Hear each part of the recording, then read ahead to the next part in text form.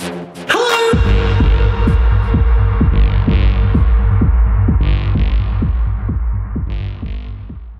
everyone, welcome back to the channel. Today I'm going to give you a little overview of the ICAN Aero wheel set. Now I'm testing these wheels at the moment, but I thought I'd give you a little overview just on the build, but there'll be a much longer review in due course when I've put a few thousand kilometers on them, probably over some horrible roads and some gravel roads. But let's have a little look at the construction. So these are pretty wide, sort of an all-road / gravel wheel set, similar to the Polaris 42 that I'm also testing at the moment.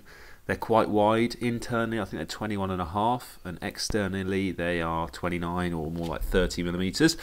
24 spokes front and rear, so pretty standard for a disc brake carbon wheel set. I've got the Centerlock versions obviously, and Shimano free hub. Now looking at the free hub, this is a Novatec hub design that's been around for absolutely ages.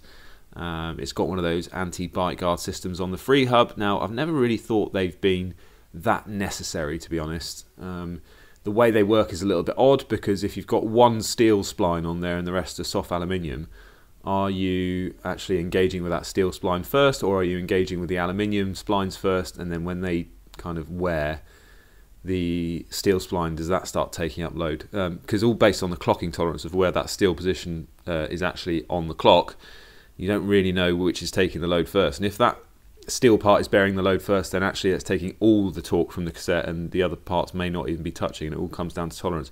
And this part is actually epoxied on. I've seen that on other hubs before. How long that's going to last, if it's taking all the load, I'm not sure, but we'll see if it stands the test of time. I've never really thought these anti-bite guard things are necessary. If your free hub body is made out of 7075, which is double the hardness of 6061, and not many people are using that because it's more expensive and harder to anodize, but I don't think it's necessary. And if you torque your cassette up to 40 Newton meters, yeah, I just don't think these anti-bite guard things are necessary. But it's been a feature of the Novatec hub for ages, and that's how it is. Looking at the end caps on the rear wheel, they are threaded on. You've got flats on each side for a spanner to get the end caps off, and on the rear wheel they are not knurled. On the front hub, moving over to the front hub quickly, the end caps, as you can see here, are just pull-off end caps. Now, they are knurled, and I've said this in other wheel videos, I'm not a massive fan of knurled end caps, because if you've got carbon dropouts on your frame, if you're putting the wheels in and out of the bike quite a lot, they do tend to sort of bite the dropouts of the soft carbon dropouts, and over time they do damage your dropout. So I don't think it's necessary. If you've got proper axle load, clamping load of 12 Newton meters or something like that, just a simple kind of matte or aerobraded, sandblasted finish and then anodized is good enough to provide the grip. I don't think we need that kind of mechanical locking, because it does tend to damage carbon dropouts a little bit. If you're never taking your bike wheels on and off very much and you just leave them in the bike the whole time, then it's fine. But if you're testing wheels like I am, or in and out the car the whole time, traveling with the bike, they're a little bit annoying. What's nice about these end caps is they have an actual internal O-ring seal on the axle, which is quite nice to see. I'm not exactly sure brand of bearings these are. I've just taken the end cap off here. There's a 6803 in there, so that's 17 millimeters ID, and it says Japan on it, but I'm not sure what make that is, if it's a name brand or not. I would have liked to have seen a little bit more kind of just general assembly grease underneath the end cap for a bit more waterproofing, because obviously these are going to be ridden in the UK. And you can tell here that the cutting of the threads for the Centerlock mount has been done after anodizing. Now that's a good and bad thing. It means that the threads are going to be clean, they're not going to be affected by the anodizing tolerance, so it should be really nice for the disc to lock onto, but it's not going to be so strong, not going to be so durable if you're changing disc rotors a lot. I mean, most people won't, but I will be. And you know, a bare aluminium thread, if it's quite soft, is likely to gall. But overall, build quality is really nice.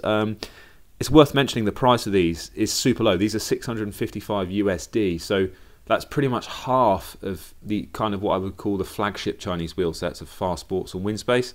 655 USD is really, really cheap for the rim that you're getting, and these rims have offset drillings as well, so that helps balance out the spoke tension and lateral stiffness qualities for the left and the right, both on the front wheel with a disc brake, and on the rear wheel you can see that the bracing angle from the cassette side becomes much wider, so you should get a bit better lateral stiffness and a bit more even spoke tension on the rear wheel, which has always been a problem with kind of 11-speed ready rear hubs, is that normally the spokes are just damned too straight, so you have to put a lot of tension in those and not so much tension in the non-drive side, and the non-drive side spokes can then come loose because they're running at lower tensions. But with offset drillings on the rim, that helps mitigate that really well.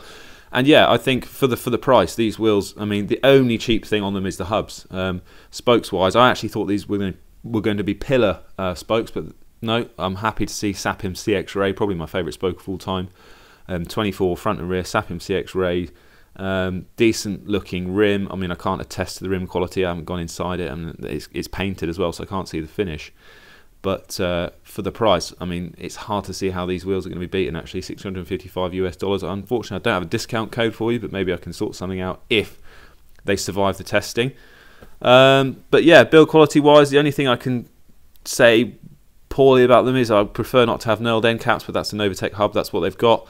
And the axles in the hubs are not anodized, they don't appear to be anodized. And if you're really hammering your wheels and then you're going to change bearings in them a little bit and maybe, you know, using them year on year, the softer finish of a non-anodized axle will tend to fret a little bit more, and there's a little bit more chance for getting damage under the hard bearing races. But you know, that's really splitting hairs. I think for the price, you can't really go wrong. The only thing I'm going to be concerned about is the hub quality and the tolerances of the preload and stuff.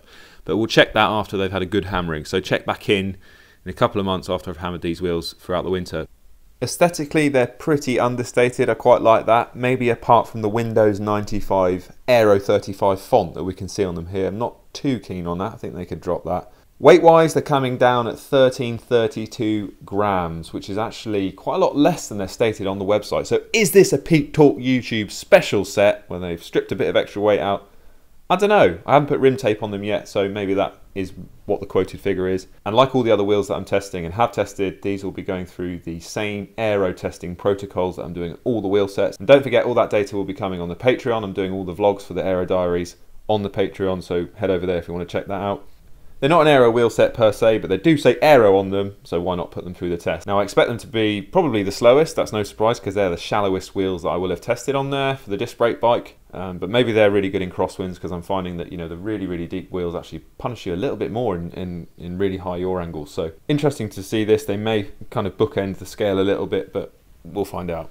One final thing to note after mounting the tyres, and it seems to be de rigueur of tubeless ready wheel sets, is that it's unnecessarily hard to mount tyres, and it's extremely annoying if you're not using them as tubeless, and I think most of us aren't using them as tubeless, is that we're kind of punished nowadays by all wheel sets, meaning that it's so hard to fit a normal tyre.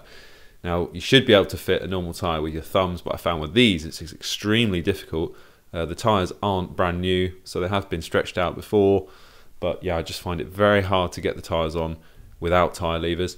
Secondly, going back to the end cap thing again, you can see here on this side of the rear hub, the end cap is slightly weird. The axle is very, very long and it's threaded, and it comes a long way through the end cap, and it doesn't protrude the end cap. It's about 0.5mm shy, but the end cap surface area where it's going to get clamped into the dropout of the bike is very, very small. If you compare it to the other side where it's much bigger, on this side it's very, very small. So I hope that's not going to bite into the dropout. It's putting the same force over a smaller area, so the pressure is going to go up. You're going to have maybe 400 or 500 kilos of clamping force if you do your M12 axle up to 12 Newton meters. So would be nice to see a much bigger face of that end cap where it goes into the dropout. It doesn't need to be this small. It'd be nice if they just matched it to the other side.